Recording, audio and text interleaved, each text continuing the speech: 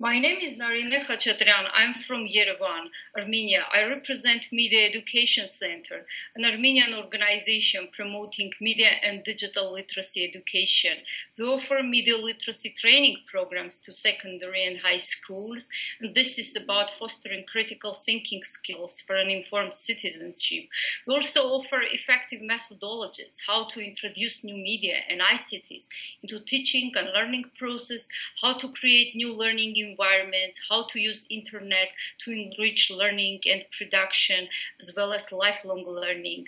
We've assisted schools to develop educational content and provided them with tools and platforms for collaboration and participation. The other direction of our work is dedicated to investigating how children engage with the internet and new media. In frames of the Safer Internet Armenia initiative, we organize training programs, raise awareness about privacy and security issues. We try to teach how to prevent negative and unethical use of new technologies. And we know restricting opportunities restricts risks, and therefore the development of children's abilities to cope with these risks. We try to find a balance between the risks and opportunities and teach how the benefits of technology can serve the positive purposes.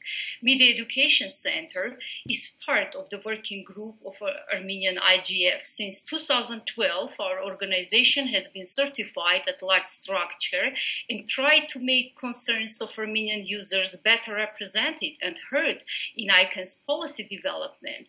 We have also worked to bring knowledge about ICANN and its processes back to our local community. Recently, we translated Diplo Foundation's Internet Governance book into Armenian and disseminated it among universities. And our delegates, school children and university students, participated in ICANN Children's Forum last year in Beijing and ICANN Youth Forum this year in Singapore. We have actively participated in the work of Euralo, and our organization is part of the European IGF Eurodic organizational network, and for the 6th year in a row, we contribute to Eurodic work, participating in discussions and organizing remote local hubs for Armenian citizens.